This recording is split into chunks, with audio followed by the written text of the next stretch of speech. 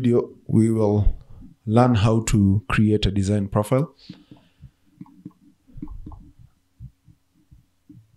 Okay, first of all, I will turn off the offset alignments. Right click, go to profile view, properties, and I go to here. I turn off the profile views, the left offsets and the right offsets. Okay. Now I want to draw a profile, but which is a design profile. How to do that? We go to the Home tab, Create Design. Here at the profile, we can select Profile Creation Tools. And once we select that, we are prompted to select Profile View to create profile. We select a Profile View. This is the Profile View. The alignment is RD1. The name of the design profile can call FG, Finish Ground Design Profile.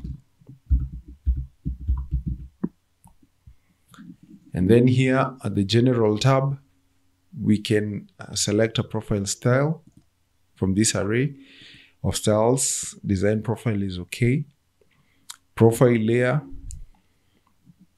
that profile layer is okay. Profile label set, let's leave it to none for now. We will add labels later. And here, design criteria, if you want to use criteria-based design, you can use that. And you can browse on various road design manuals or road design standards that you can use for that. For now, we will not use criteria-based design. We will proceed to now lay out the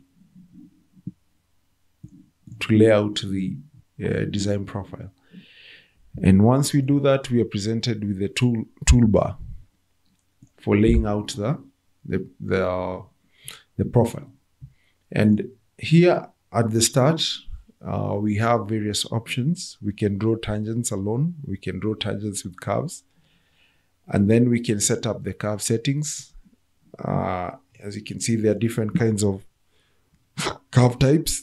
There's a parabolic, there's circular, there's asymmetric. Of course, we want to go with the parabolic. This is what is used in most road manuals. And you can set up the lengths, the default lengths of the crest curves, of the sac curves, and the K values. Okay. And you can also convert existing curves into profiles.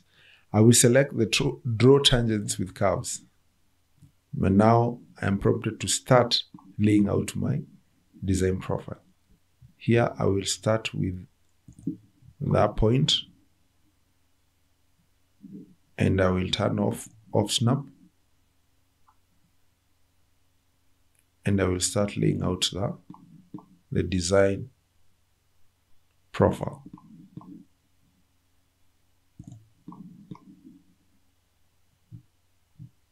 All the way to the end. Let me snap to the end.